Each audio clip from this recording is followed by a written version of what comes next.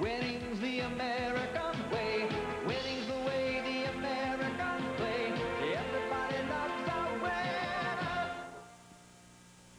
From the Mid-South Coliseum. To stay out of the basement tonight when they played the Buffalo Stallions at the Mid-South Coliseum, and boy, did they ever stay out of the basement.